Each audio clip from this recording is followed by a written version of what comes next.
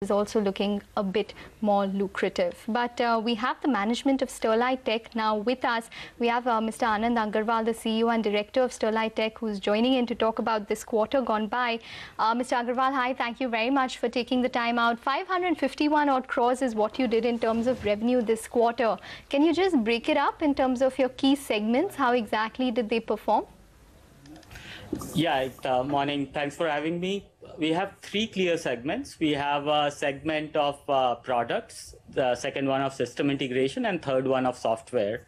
On the products, we have optical fibers and correlated products, and that's been doing really well quarter on quarter as well as year on year. We are seeing a global high demand for optical fibers, driven by US, driven by Europe, China, as well as India. And it's being driven by the data demand. It's being driven by 5G, 4G progression.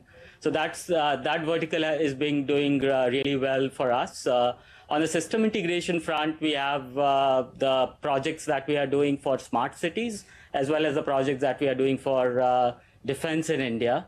So that in terms of order progression is also progressing well.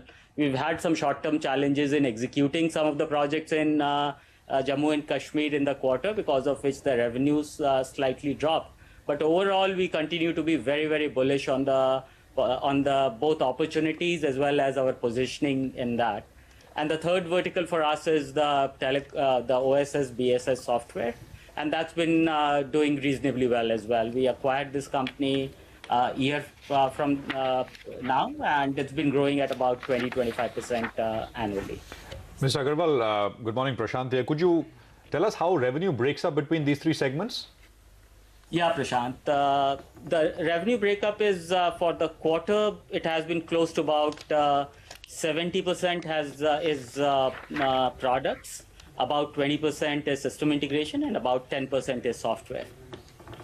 Is that vastly different from the full year in 16?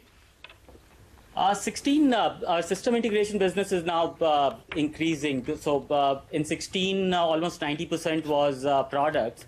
So gradually, where we see that the products will continue to grow, but system integration, since it's starting from a low base, it will grow faster than the products. So we think the numbers would be something around 60% would be products, about 30% would be system integration, and 10% would be software. Okay, so we see the percentage of system integration part increasing quarter on quarter. Okay, and what would your outlook on margins be for all three of the segments, even in terms of what we could see an exit growth rate of in FY17? Our products business, the margins are about 22-23% EBITDA margin, and that's been growing, essentially being driven by the operating leverage. We believe that's going to continue. On the system integration part, the margins are about 12-13%, and similarly for the software business as well. So the other two businesses, the system integration and software, will see some margin improvement as the scale and volume starts growing in. Currently, we are in the investment phase for both the businesses. As we keep moving forward, the margins would improve. Thank you. Thank you very much, Mr. Agarwal. And season's greetings from all of us here at CNBC TV18. Appreciate you joining in with that perspective. Good luck with business ahead as well. Mr. A.K. Vijay is Executive Director with Texmaco Rail. He's also joining